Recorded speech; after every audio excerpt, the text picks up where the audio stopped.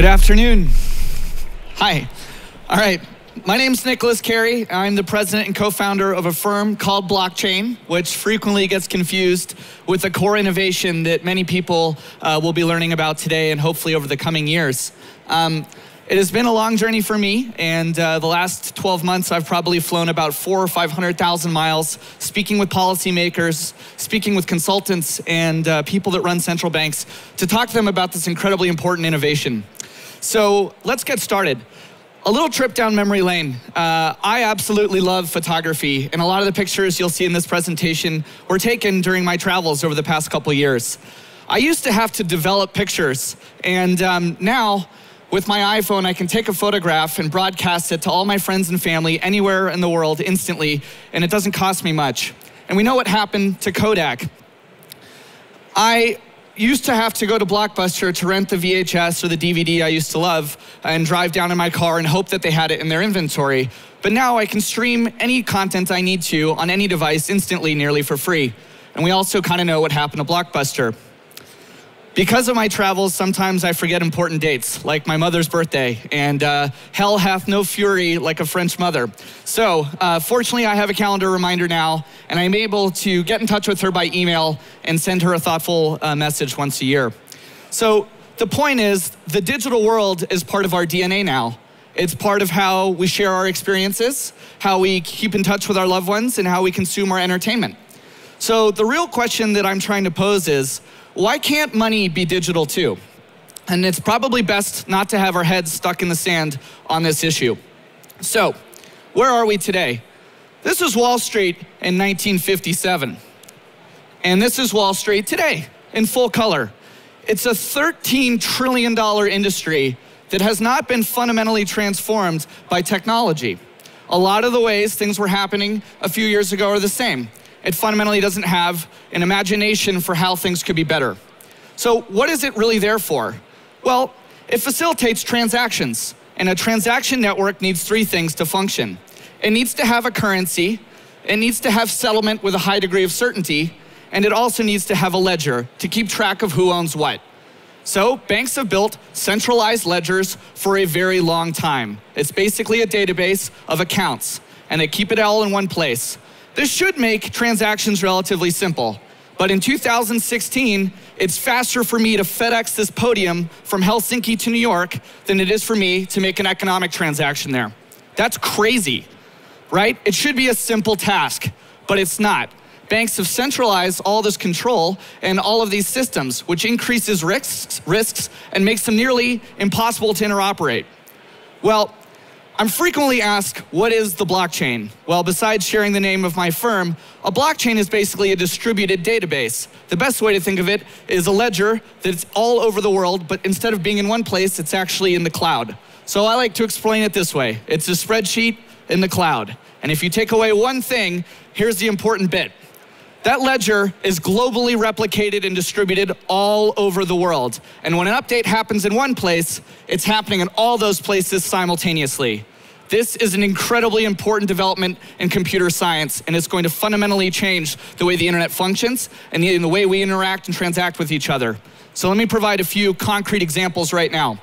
For those of you that have never seen this work before, I encourage you to go download a blockchain wallet right now. You can go to the iOS store or Android. It'll take you 30 seconds. And with 10,000 lines of open source software code, you can replace your bank. You can be your own bank. So just like if I wanted to sign up for an email address somewhere, I go to a vendor and I put in my name and my email address, and I can sign up. And then I can share that with anybody else in the world and start to send messages to them. Well, digital currencies work in a fairly similar way. I have a public address that I can give to anybody, and then I can start making transactions with them. So I would share my address with someone, and then they can make a payment to me. That transaction then gets broadcasted to that big spreadsheet in the cloud. This is a live transaction feed from the Bitcoin blockchain. I'm gonna go back to that because it's important. So every single day, there are hundreds of thousands of transactions going through this network. And it's supposed to run, but maybe not today. So we'll keep going. That feed is processing transactions 24/7, 365 days a year. It doesn't know what a bank holiday is. It's a computer network, and it runs without error, and it's been running without error for nearly 7.5 years. A feat no back-end banking system can claim. So, where are we today? Well, the Bitcoin blockchain is performing roughly 250,000 transactions a day. This isn't that much, but a lot of capacity building has been engineered over the past 12 months. As a risk asset, Bitcoin has been particularly interesting in the past 12 months. We've seen incredible volatility in markets like Venezuela, Brazil, Greece, Ukraine, and many others. In fact, against the Great British Pound, this currency has performed over 168%. In times of global volatility, this asset class is overperforming. And at blockchain, we just added our 10th millionth user this week. We're adding about 180,000 of them every single week, and we're experiencing the best quarter of our firm's history. And that's no coincidence. This is needed now, and here's a good reason why. There are billions of people in the world that don't have access to financial services. 4 billion people don't have credit cards. Millennials do not expect to have a bank account in 5 years. Why would they? They can download an app on their phone instantly and start to participate in a global economy. And it doesn't matter what color your skin is, where you were born, what your credit score looks like, what gender you are. This thing is completely agnostic to all those things. It's a technology, and it's going to revolutionize the way we transact. So beyond payments, which is just the very first application of this technology, there are many other things we can do with it. Once you have a database that's an immutable record-keeping system, a big spreadsheet that nobody can change, but everyone can write to, what you have is a lot more than a spreadsheet. You have a global property rights system. And the first thing we've been testing on it is money, but it's not the most important one. You can track other things on this database. In fact, there's a company right now that's writing diamonds so that we can track the provenance of goods as they move from market to market. But it's not just diamonds. It could be artwork or keys to your car or a title to other things like land or stocks and bonds. And there are many companies attacking this at this moment. Supply chains have huge problems because we cannot know that the things we're necessarily putting in our bodies or putting in our homes have come from the places that we think they do. So a good example of this is the tuna industry. There are all kinds of global treaties around how much fish can be brought to market and whether or not it's harvested in the correct ways and the correct yields and all those kind of things. Well, by using a database system that's immutable, you could actually track those things as they move to market and ensure that the temperature of the goods came in at the right time and people aren't fussing with them along the way. So bringing incredible amounts of transparency to places that need it desperately.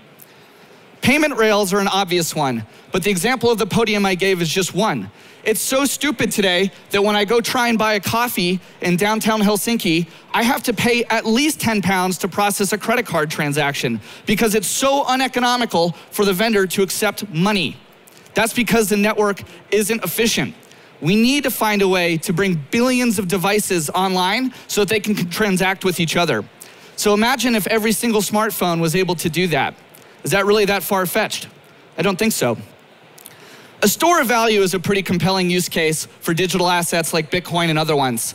And I'll give a couple examples, but we saw that earlier this year. We've seen incredible devaluations in currencies around the world, and people can hedge against that risk, just a little bit maybe, to guard against the destruction of their wealth and sovereignty of savings. So I'm pretty interested in the store of value as a use case of digital assets. But maybe the most interesting one is smart contracts. So if money is digital, then you can program your money to do all kinds of neat things for you. So 10 years ago, the iPhone hadn't been invented yet. So let that sink in, and let's remind ourselves the progress that we've made.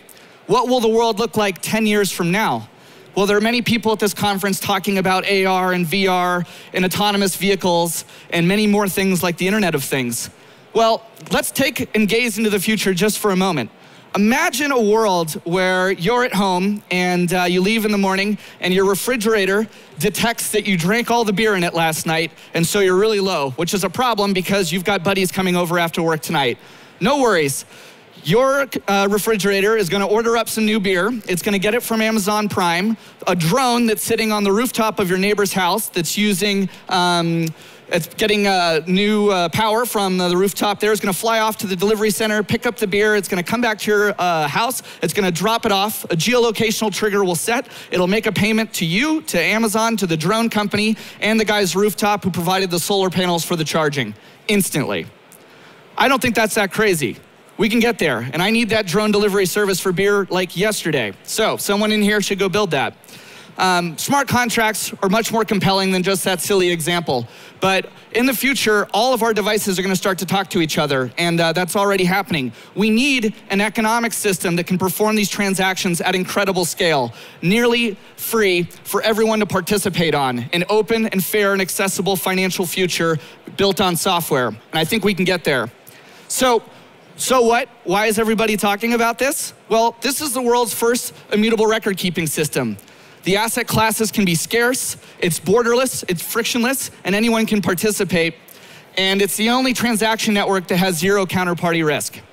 So I know that's a lot to get into, and I'm hopeful to have conversations with people today, so you'll find me around the conference. Let's remember that not that long ago, people didn't understand what the internet was. And this is a famous talk show host in the United States, 1996 or 94, I think. He says, "What is internet anyway?" And I think we can all agree that if you didn't at least have an internet strategy forming in the late 1990s, you were probably on the wrong side of that curve. I think maybe the question people should be posing themselves today is, what is their blockchain strategy? So I've got a little video to share with you guys today, hopefully to kind of coalesce and crystallize the concepts I've been sharing with you. And last couple thoughts on the firm. We are growing like crazy. So we're based in London. We have offices in New York and Luxembourg as well. If any of the things I told you today sounded interesting, come visit us. We're hiring people. We need to build this platform for everybody, and I need your help.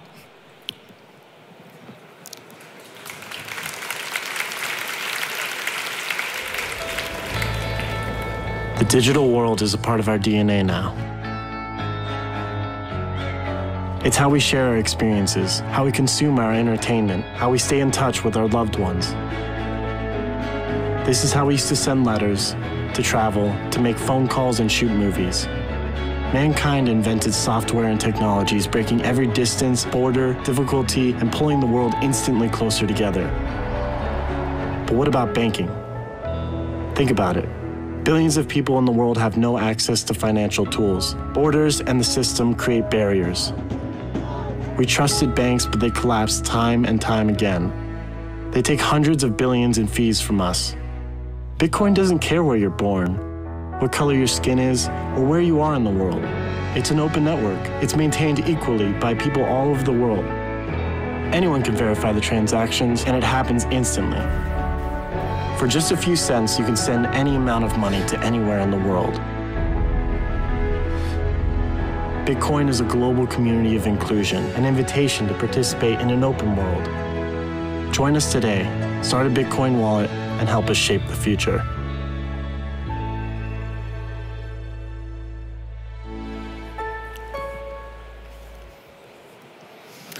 Thank you very much for your time today.